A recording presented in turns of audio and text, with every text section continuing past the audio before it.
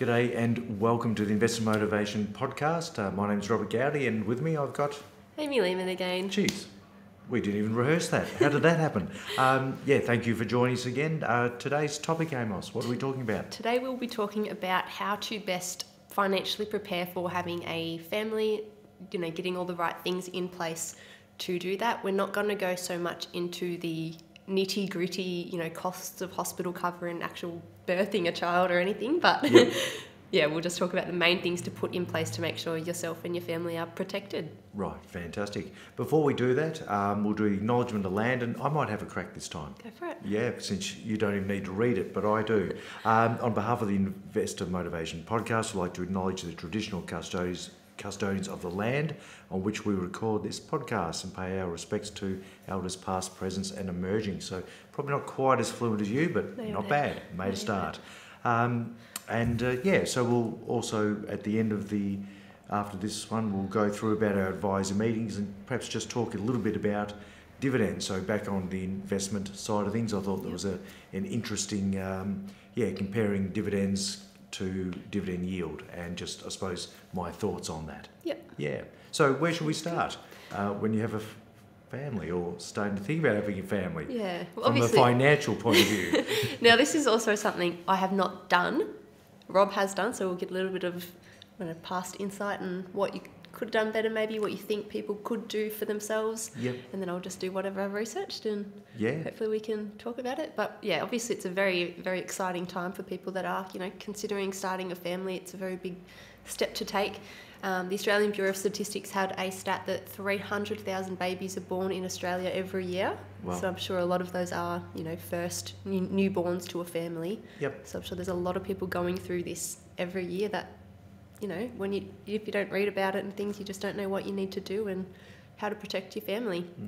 Are the baby bonuses still there, Amy? There's, there was a big boom in baby bonuses, wasn't there? And then you heard, people were having multiple babies just, just for the baby bonus, which was a little bit negative and a little bit positive. But yes, there is a little baby bonus still. It's only a couple of hundred though. Right, okay. And then, obviously you get subsidised for costs. Yes, yeah. And back in when they were first introduced, it was thousands of dollars. And so I think out of our 4 children, we got it for the last one. I think we were probably well set up, but I think we moved into a new home, so I think that went towards a new fridge. But we heard plenty of stories about a lot of that money went into flat screen TVs. Yeah. So anyhow, I think the cost of setting up, when I look back to, the big cost is that initial one where you have your first child and it is bassinet, cot, and probably kit out the home to make it safe and there's so much, pram, car seats and clothing, everything. It's a big list. Yeah. Is it true on movies? I know I see a lot when people have kids and they go to parenting classes. Does that happen in Australia? Did you do that, Rob? The antenatal classes? Yeah, just I don't know. Or we care for a baby? We definitely did. Oh no, not the care for a baby. It was more so around the birthing of the baby. Okay. Yeah, so there were those official classes that we did, but not.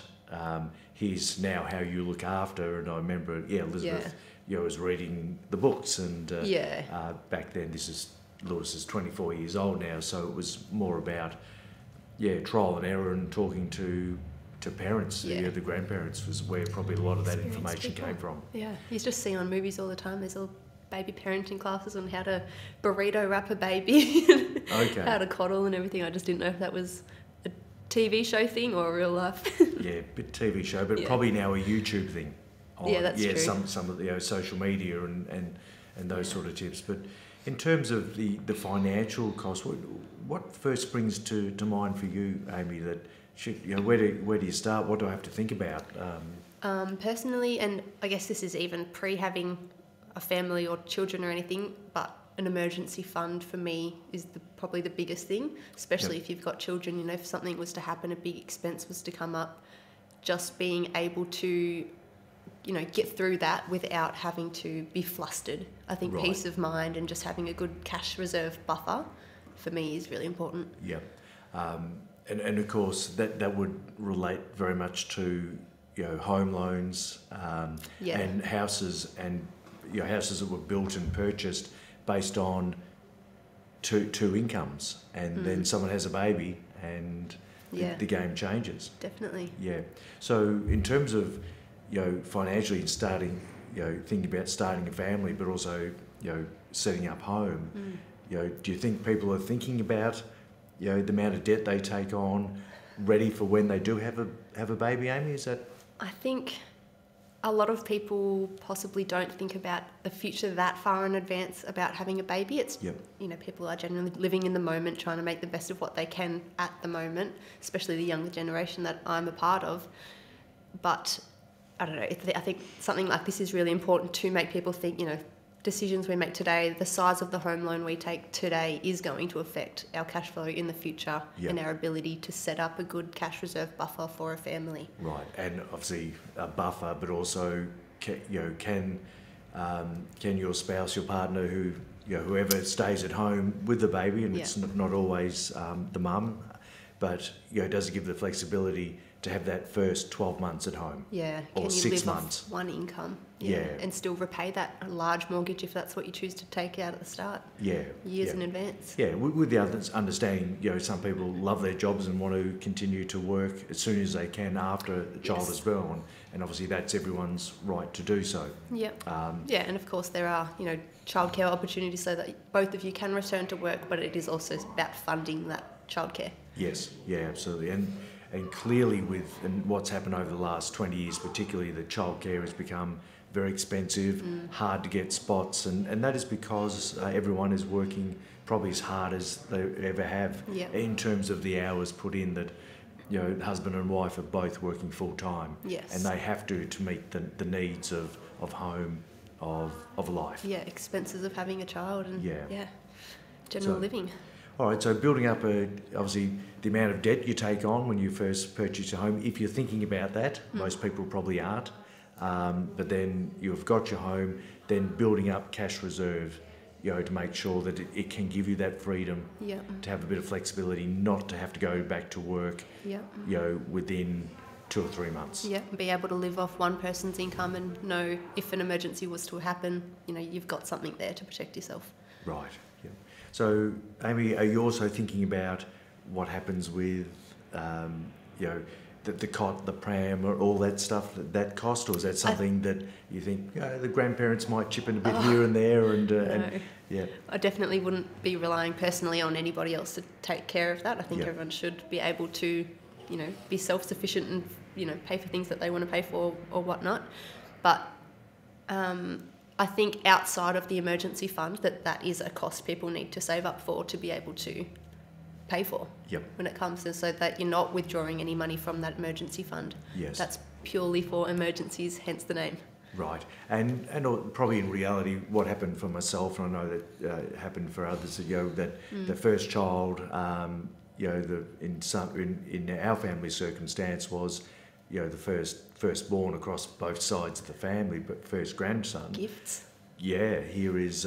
was it more, prammy things, or was it just clothes? Probably more... Yeah, they were...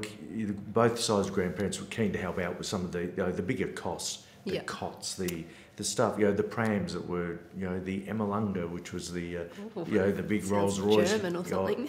I'm not sure where they were from, but, smooth riding machine though, well pimped up. Let's move on from that. Yeah, so it's definitely has moved on. Things look incredibly clever, and where they go from pram straight into car seat. Yeah. But there was definitely a want for grandparents to contribute to that and to help out, which was lovely.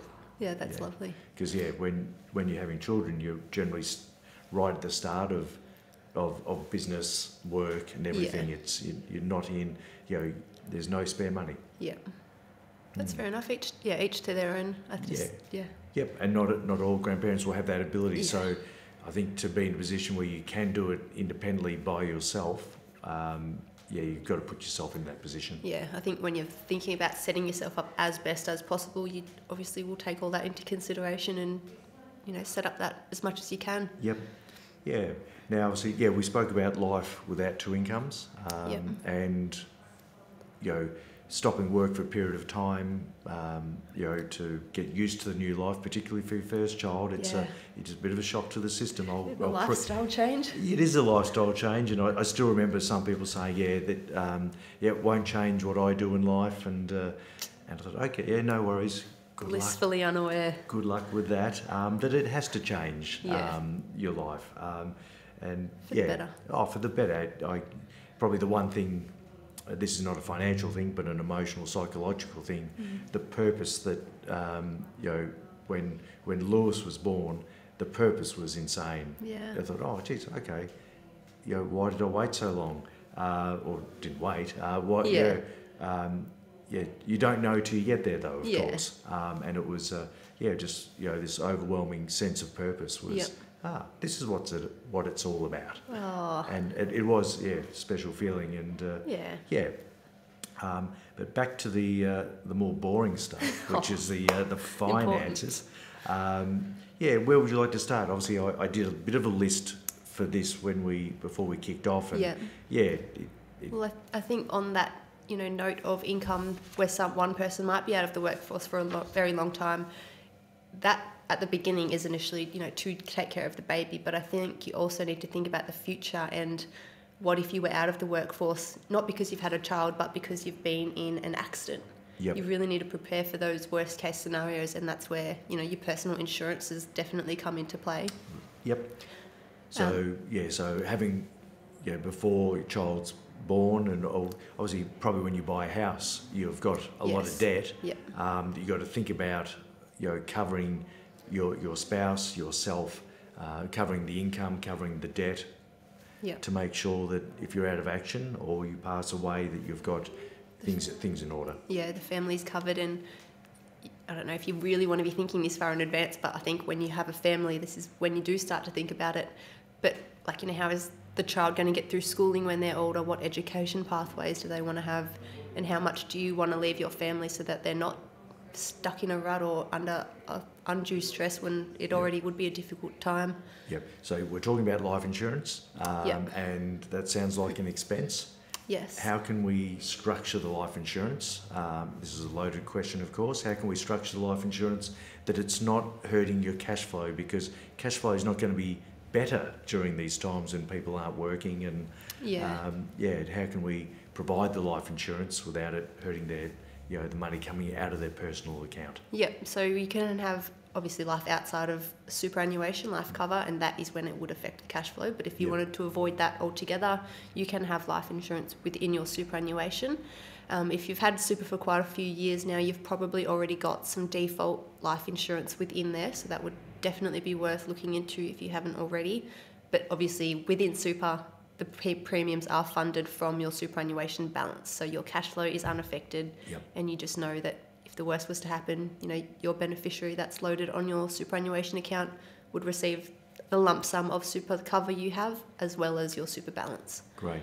Okay, so that's for life cover, so if someone passes away, or what they call TPD, which is total impairment disability. Yes. And income protection can sit within that realm as well of superannuation. But trauma insurance, trauma covers for cancer, stroke, heart attack, MS, a big long list of nasties that can't be included within superannuation. No, that one will be a cash flow one, but is extremely important to have.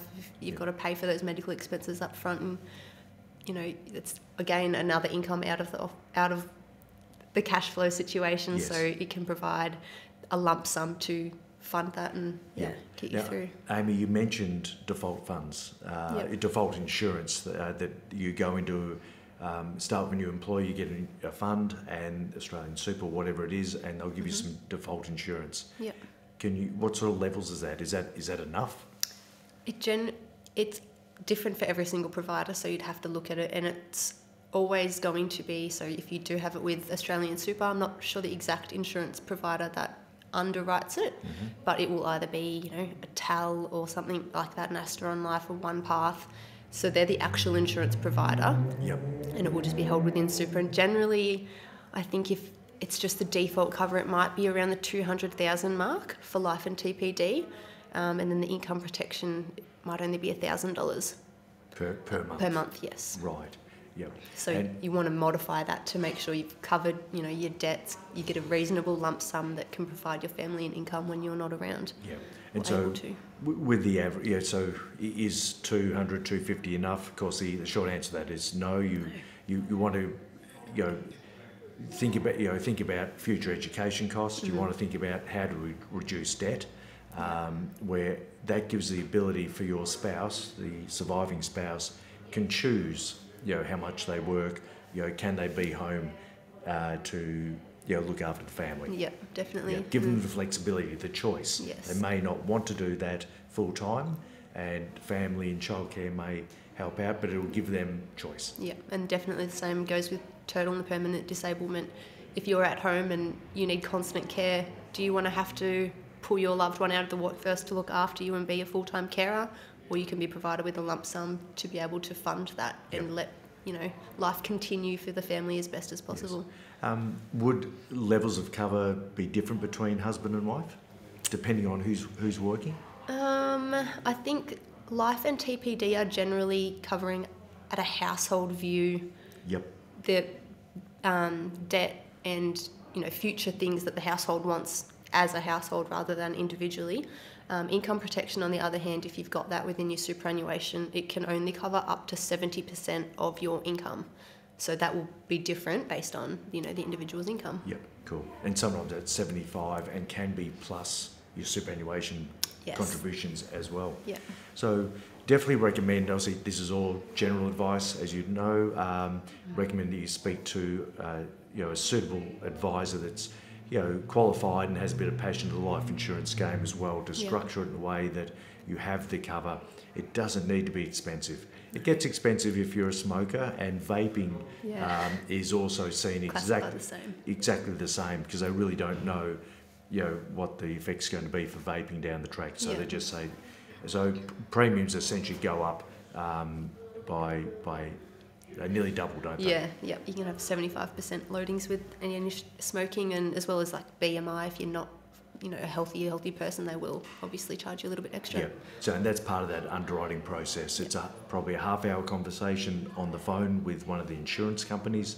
Your advisor will explain what happens and how it's handled, but you've got to disclose your health, your BMI, your height, weight, family history, and so on. So, when they're insuring people for hundreds of thousands of dollars. Well, absolutely, and it can be, if you've got $600,000 worth of debt on the home, you'd have that amount covered. If you wanted a couple $100,000 for education costs, plus you wanted $500,000, at 4% to bring in $20,000 per year. Yeah.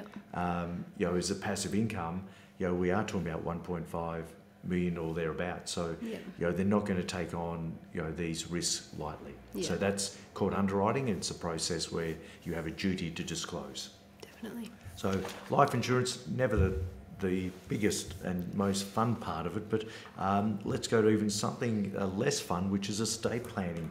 We probably need a will, guardianship. What happens there? Yeah, definitely. I'm going to do a whole separate podcast on that as well for, estate planning for young people and those starting out and having families. Yep. But wills, power of attorneys, have a financial power of attorney that can make decisions for you, and a medical, and have the conversation with your loved one as well to, consider the worst case scenario and how you would like to be treated.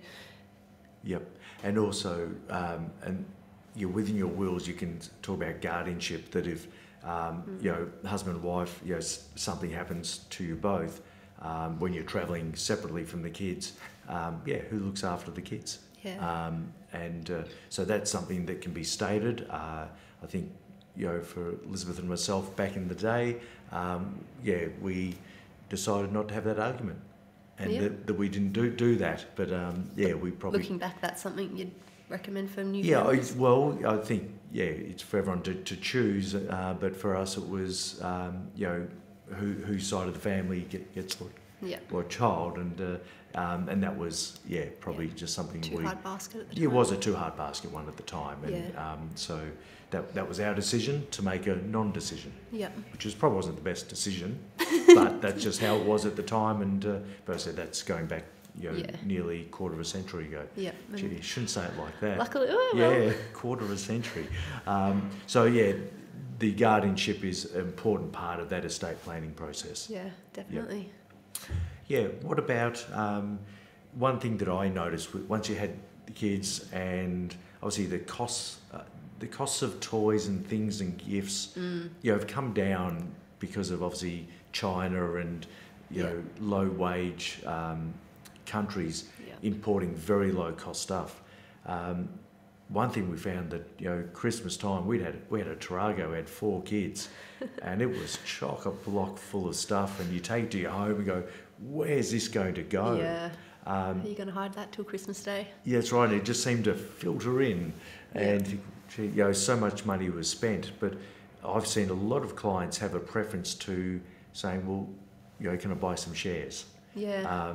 So savings plans where instead of the kids getting too much stuff, just too many toys, and where does it go, and do the kids appreciate it when there's just so much? Yeah. You've got some clients that grandparents just contribute money to an account, and then they go and buy. So that's probably another idea or thing to think about once the family's up and running, because you'll find some people will find that their parents and their grandparents will want to be generous. Yeah, that could be enough for the kid. Yeah, and that's something that that's an objective that I've seen in a lot of clients.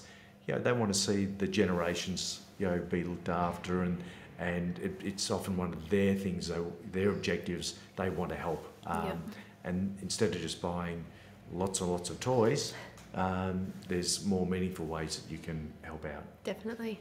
Yeah. What other issues?